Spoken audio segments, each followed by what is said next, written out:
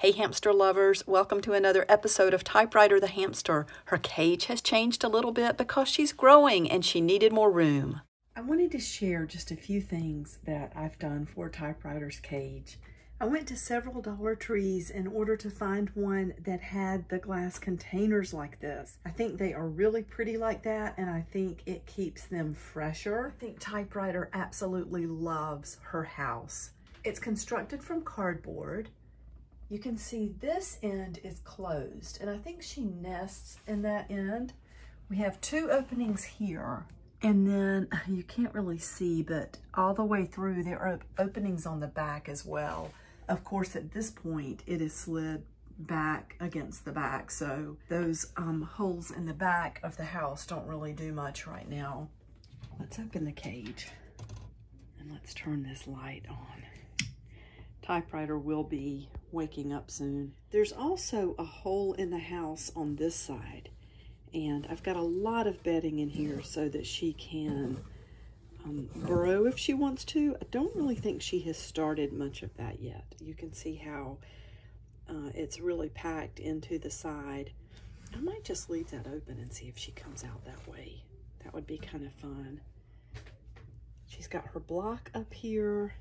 I keep food in the bowls, but also I spread out just little bits and pieces so that she can forage. This pine cone came from the pet store. I was tempted to try to clean some up from the yard, and I did try, but it felt to me like they still had tar or resin on them, and I just did not want to risk making her sick. She has a new wheel that's actually big enough for her. She had the disc earlier, but I think she was outgrowing that pretty fast. There's not too much more to show you as far as the cage. Let me back up and show you. So this is a large tank. As I've mentioned before, it's a 40-gallon breeder tank, but I just want something bigger. The more that I learn about hamsters, the more I realize they really do need room to explore and to forage and burrow, and I don't know, I just love my little Typewriter girl. I wish she would come out so that you can see her when she first wakes up. Well, look who's awake.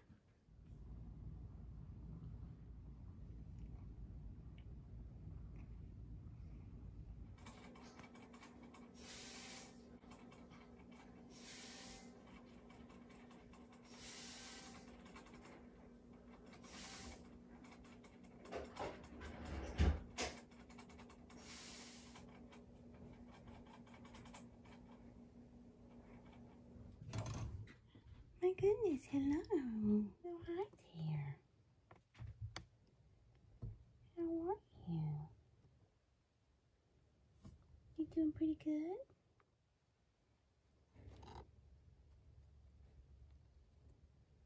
Are you out foraging?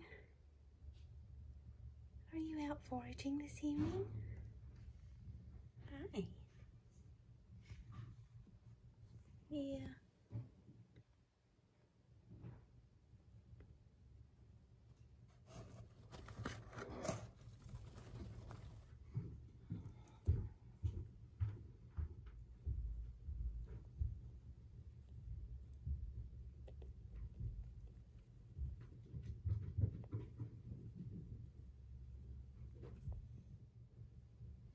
Hi.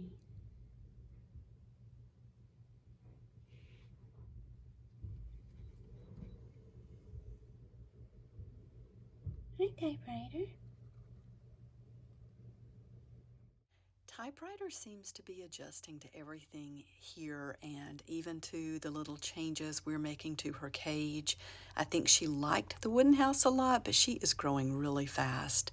She still won't get in my hand, but she will let me pet her.